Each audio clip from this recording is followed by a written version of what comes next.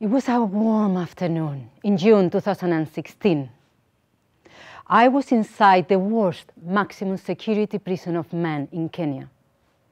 I was doing a mindful leaders training in a prison that a year before they said it was not fit even for animals. I was standing in the middle of a circle of men, and next to me there was a table upside down. At one point, I asked them a question. Are you willing to make the world a better place?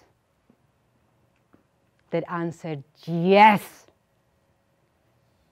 Can I still hear it in my ears? This program started a year earlier in the largest maximum security prison of men, in which inmates were transforming themselves into mindful leaders. They were leading internal change and external change around the prison and beyond. I'm Dr. Inmaculada Adarves-Yorno. You can call me Inma. And for the last decade or so, I've been investigating and I've been developing change agents, individuals who are willing to lead change within themselves and around them. And one of the things that I discovered is that there are some resources that they can really utilize to be successful. And those resources are mindfulness at the individual level and at the group level. They need to tap into the power of social identities. But what is mindfulness? Mindfulness is about being here, fully in the present, unconditionally, without judgment. And what is social identity? Let me tell you, our sense of self is composed on our personal identity, me, Inma, and as many social identities as groups that we belong to, that they are important and meaningful for us. And those groups not only give us a sense of belongingness, but also their values and their norms share and shape our perceptions and our behaviors. So when leading internal change, when leading personal change, I found that these two are really important. When leading personal change, the mindfulness called mindfulness plus self-leadership, are really going to shape the way in which we want to go and are really going to allow us to do what is needed internally. And in terms of social identity, that social identity is going to make meaningful the type of actions and behaviors and the type of perceptions and communications that we take. Precisely, in this largest maximum security prison, we conducted 2 studies in which we wanted to explore at what is the predictive value, the predictive power of mindfulness and of identification with mindful leaders. And we have 3 outcomes: well-being, resilience, and consumption of substances, of alcohol and other drugs. And what we saw, what the results are telling us, is that mindfulness and identification with the mindful group are both strong predictors of both mental well-being and resilience. But when we are looking at what happens with the use of substances, consuming drugs and alcohol, what happens there? Mindfulness becomes less important in that context than identification with the mindful leader's identity. Because when they are mindful leader, using substances is something that is completely incongruent. So that's about leading personal change. What about leading external change? When we are leading external change, we are going to face rejection, resistance, and challenges, what we call wonderful challenges.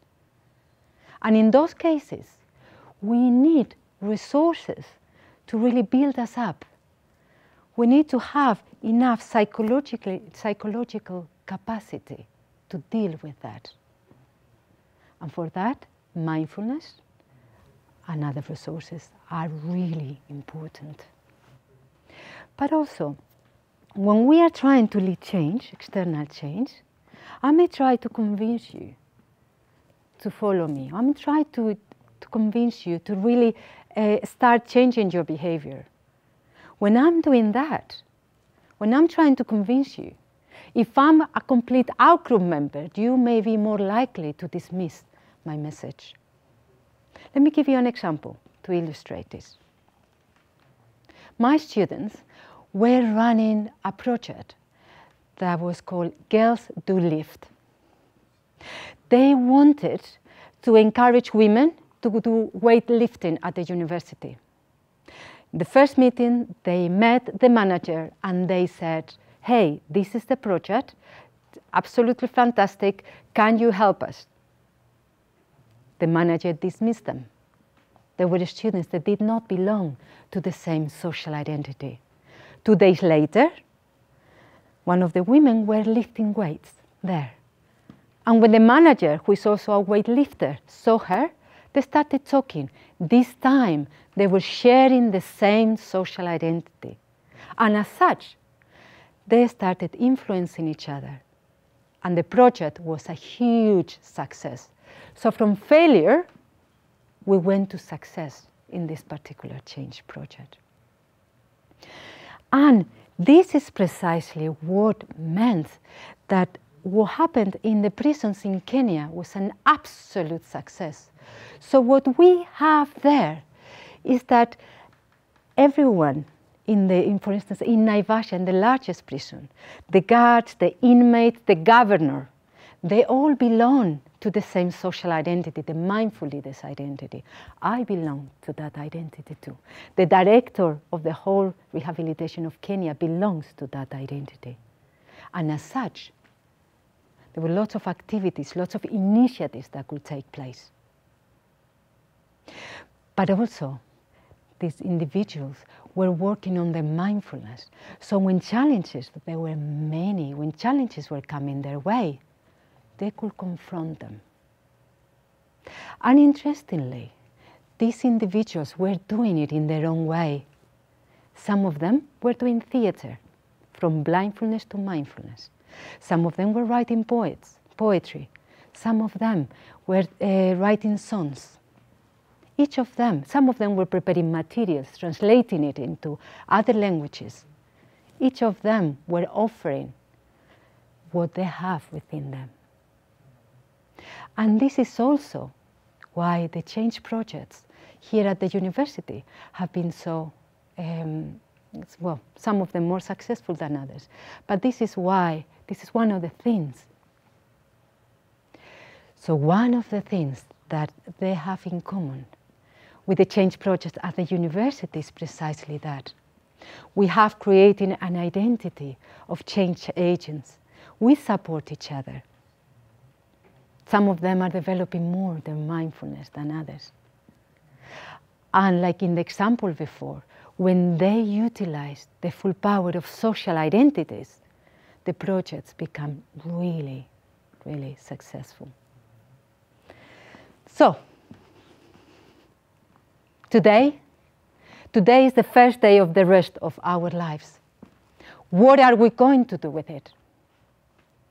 Today is the first day of the rest of our lives. What are we going to do with it? I invite each of us to lead our lives, to lead change within. And I invite us to lead change around us, in our families, in our communities, in our institutions, in our organizations. Join the adventure. Thank you.